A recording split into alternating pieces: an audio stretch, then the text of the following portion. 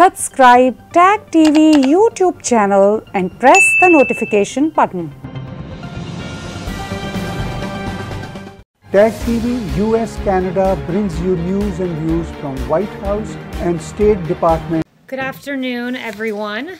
I just spoke with the president, and he wanted to thank the commissioner of Big Ten football, Kevin Warren, and all of the players, parents, coaches, and fans who wanted more than anything to play football. The president was happy to get this thing going, and now you will have players in Maryland, New Jersey, Pennsylvania, Wisconsin, Ohio, Iowa, Indiana, Illinois, Minnesota, Mississippi, and Nebraska, who will now have access to football, which is very good to see. Transitioning to a much more somber topic, and one that is very important to the president, I want to talk a little bit about our police officers. 14 months ago, 2 deputies with the Los Angeles Police Department were sworn in to protect and serve their community. This past Saturday, these 2 deputies were ambushed. While sitting in their patrol car in Compton, California, a suspect approached the passenger side window, took aim, and fired multiple shots at point-blank range into the patrol car. "I've been shot, send help," begged one of the deputies over 911. This was a cowardly, brazen, and unprovoked attack against law enforcement. One of the deputies attacked was a 31-year-old mother of a 6-year-old boy. She was seen on security footage attending to the wounds of her partner, despite being shot in the jaw and arm herself. She is a true hero.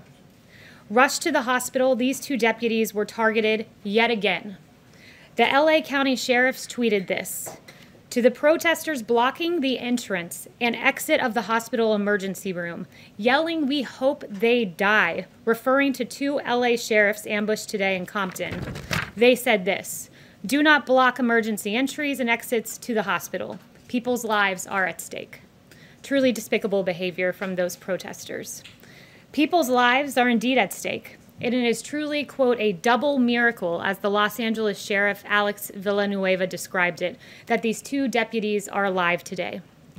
Targeting a police officer is an assault against your community. It is an assault against law and order. It is antithetical to what we value as Americans.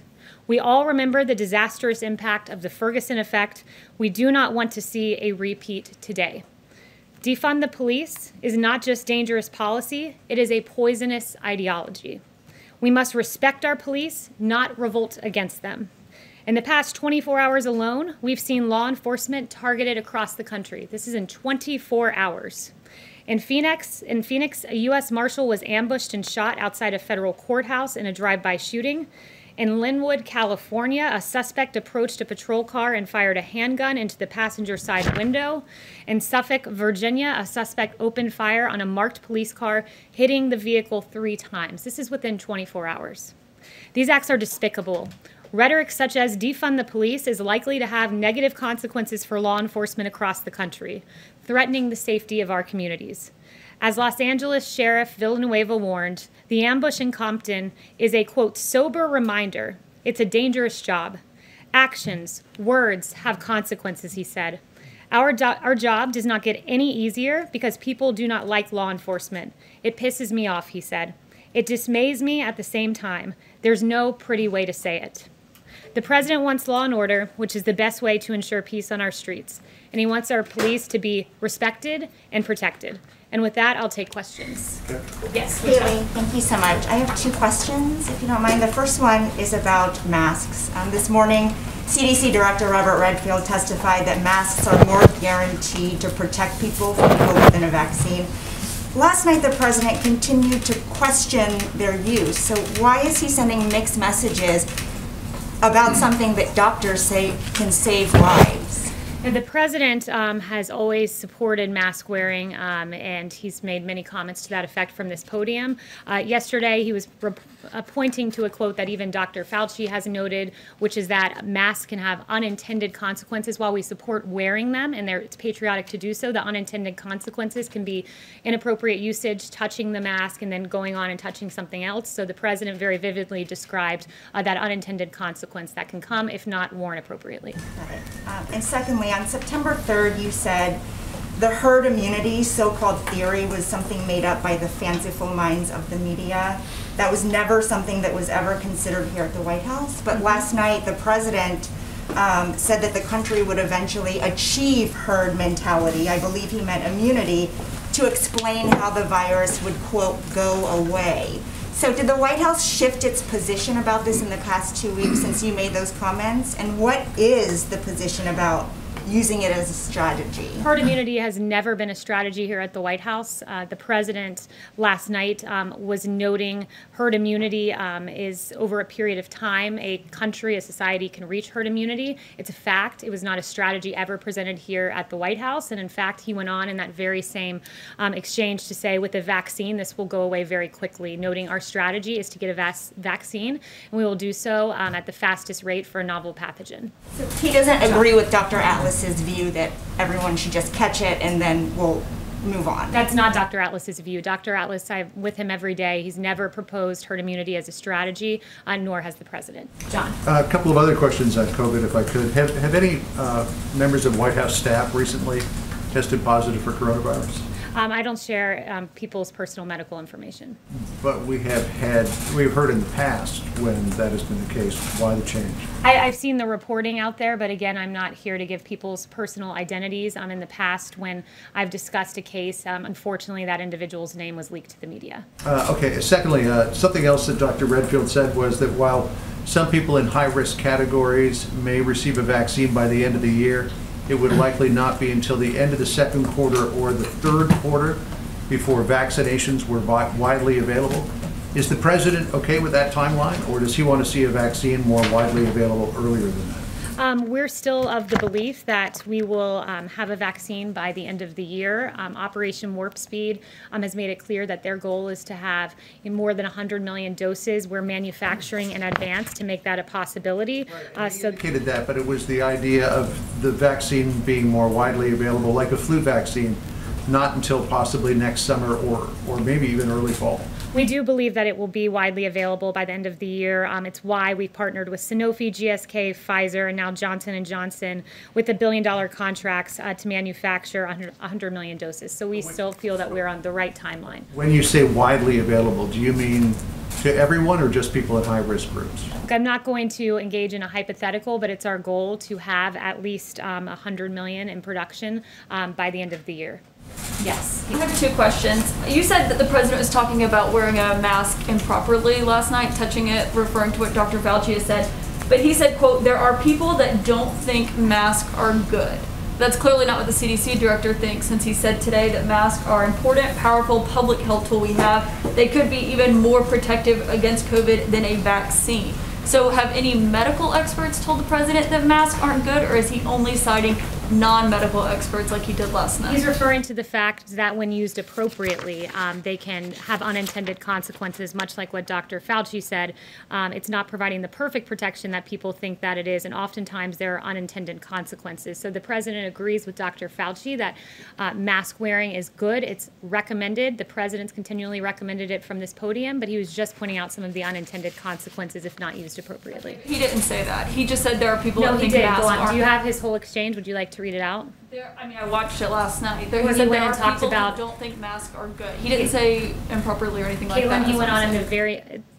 Unfortunately, a bunch of you are very keen on doing selective editing of the president's quotes and not referring to the second half. Directly under that statement, he talked about a waiter touching the mask, then touching a plate, and that being an unintended effect of wearing a mask. That is an example of a mask not being used appropriately. Waiters don't think masks are good, but And he described the exact scenario in which a mask could have an unintended consequence if not used appropriately. And we can send you the clip. We'll put it up on Twitter for you. I watched it. That's okay. I just wanted to see if there's any medical experts who have said that. And they have, and I just read Dr. Fauci's quote, so go ahead. Yes, I've read Dr. Fauci's quote. On the healthcare plan, the chief of staff said today that there is going to be one unveiled before the election, the one that the president has been promising for over a year now, long before then. But today on Capitol Hill, the three top medical experts in this administration said they have no idea of any kind of plan that's being formulated. So who is it that is working on the health care plan that's going to be introduced before the election? So here at the White House, we have a wide array of people working on it. There have been elements of it that have already come out, like the telemedicine plan, the drug importation EO, the most favored nations, were elements of what is an overarching plan. There's more that will be forthcoming, and in aggregate, it's going to be a very comprehensive strategy, one where we're saving healthcare while Democrats are trying to take healthcare away, where we're making healthcare better and cheaper, guaranteeing protections for people with pre-existing conditions, stopping surprise medical billing, increasing transparency, defending the right to keep your doctor in your plan, fighting lobbyists and special interests, and making healthier and finding cures to diseases. And those are the principles that will animate multiple stakeholders here at the White House who work on policy. So our domestic policy council and others are working on a health care plan. Not the CDC director, not Bob Kadlec, not Admiral Jawar. None of them have any idea about the health care plan. I'm not going to give you a readout of what our health care plan looks like and who's working on it.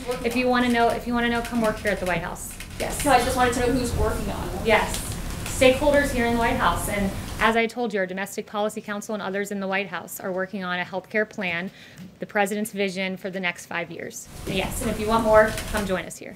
Yes. That's not the point why I asked the question. Yes. I think you know that. Okay, I've called on you 4 times, so Mario, go ahead. Thanks, Kayleigh. When should we expect the president to make a decision on TikTok? And to what degree is that decision delayed by just disagreement among his senior advisors? Yeah, so you'll have a decision here in short order. I'm not going to get too far into it because I don't want to get ahead of the president, but obviously we care deeply about protecting the data and security of American citizens. Yes. Thank you, Kayleigh. 2 questions. One is about vaccines. Some people within the Trump administration indicate that there might be a vaccine within a few weeks. Right now, we're all being tested for COVID.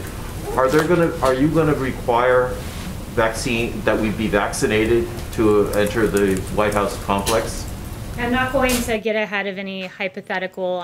Right now we're hard at work at actually getting the vaccine, and then plans for distribution will be determined thereafter. There were some guidelines put out today to that effect about how they'll be distributed by HHS and DOD. Okay, and also one thing is that Bob Woodward said that the president's response to COVID was, quote, a monumental, catastrophic leadership failure. That this is a tragedy for Trump and for the country. What is your response to that? That it's absolutely preposterous and absurd. Look at the facts, look at the data, look at the fact that Europe, for instance, has experienced a 28% higher excess mortality rate than the United States. Look at the fact that we have one of the lowest case fatalities in the world. Look at the fact that from scratch, we developed the largest and most advanced testing system in the entire world, testing more than every country in Europe put together and more than every nation in the Western Hemisphere combined. Look at the fact that we have 3 vaccines in phase 3 clinical trial. That is a historic response, mobilizing the private sector the fastest, or mobilizing the private sector to the greatest degree since World War II. This president has broken through barriers. He's a businessman. He's the commander-in-chief. He's the leader of the country, and he has done a phenomenal job, to quote none other than Governor Andrew Cuomo. I was going to let a colleague finish. Can I ask my question? No, I'm not going to reward not speaking up and asking your question. Go ahead. Anyone else? Yes. I'm gonna. Go ahead. Okay, thanks. The president said on Twitter today that Republicans should go for a much higher number when it comes to the stimulus. What did he mean by that exactly? And has he spoken to Senator McConnell or Speaker Pelosi about what number he has in mind? Yeah, so what the president was referring to was the $500 billion bill that passed the Senate, the Phase 4 plan.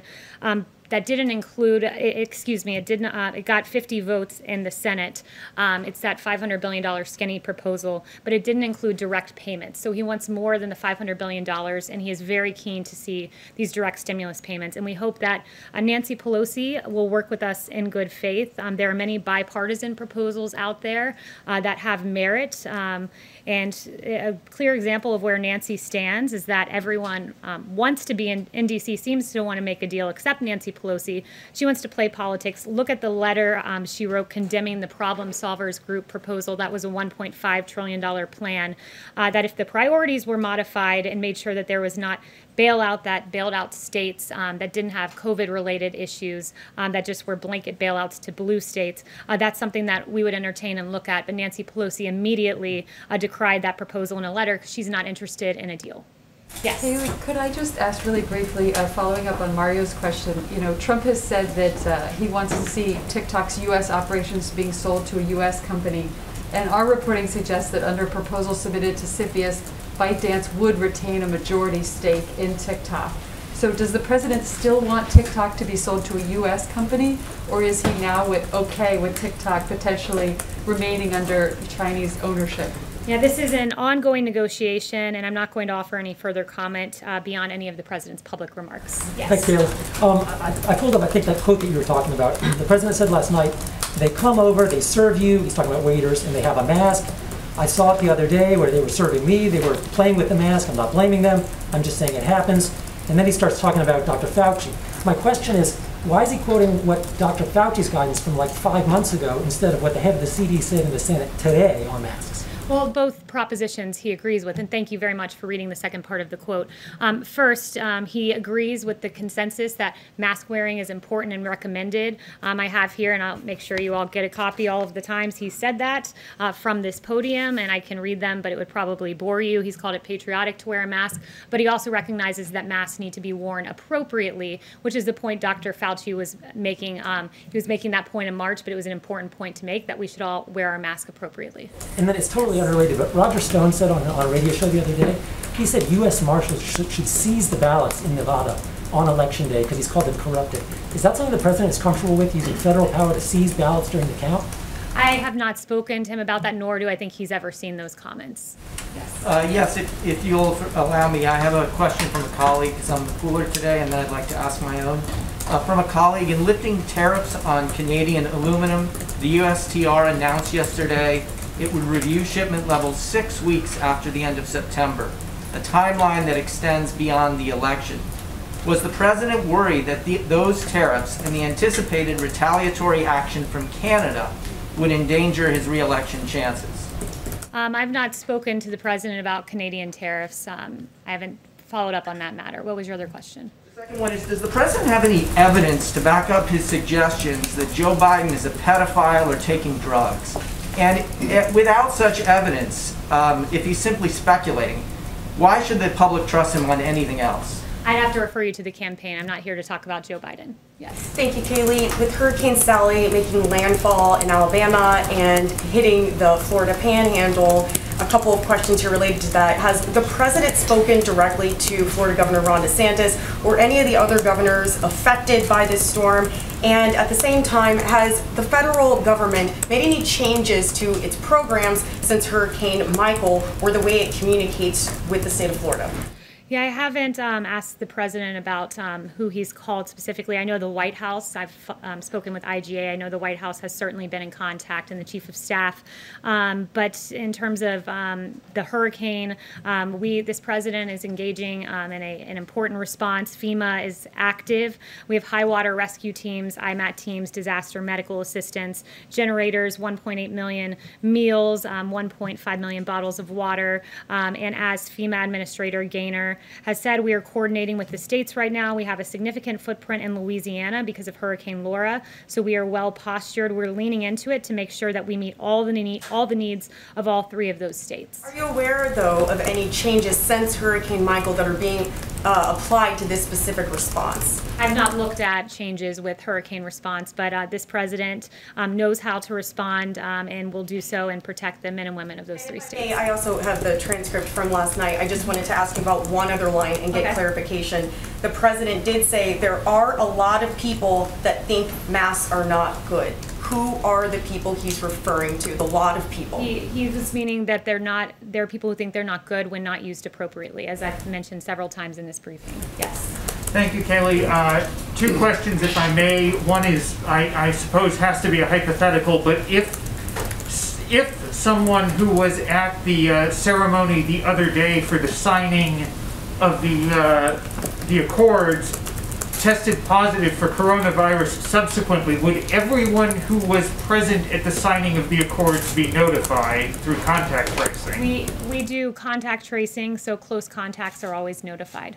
And secondly, on the stimulus questions, where are you on additional assistance for airlines and maybe more of the pandemic unemployment insurance, since both of those things are urgent priorities and it doesn't look like Congress is going to act?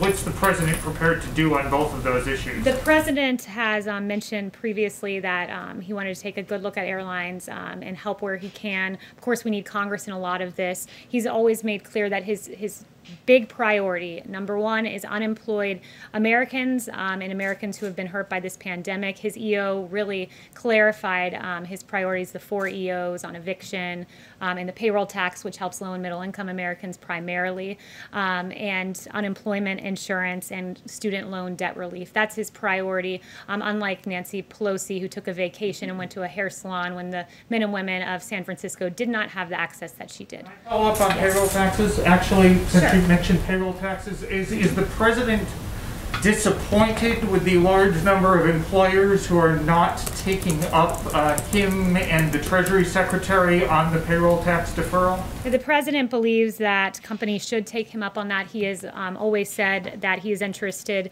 in giving a payroll tax forgiveness for those who do participate, because it's very important that those making less than $100,000 have this relief at this time. Raquel. Hi, Kayleigh, thank you. 2 questions, if I may.